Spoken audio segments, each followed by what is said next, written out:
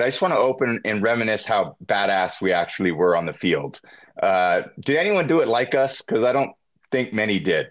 No one did it like us, man. We scored all over the place as well. I feel like we were the first quarterback tight end combo to score, like inline scoring, blitz zero plays, put me all the way out wide, 3-by-1 set where I'm on the one set all the way out by myself, throwing fade routes, throwing stop routes, throwing return routes, throwing slant routes. We scored all over the place. No one else has ever done that before, my man. Robbie G had the route tree of a receiver, which is really hard for a guy who's 6'6", 265 pounds to run full speed and stop, to run full speed and make cuts like a receiver could is unbelievable.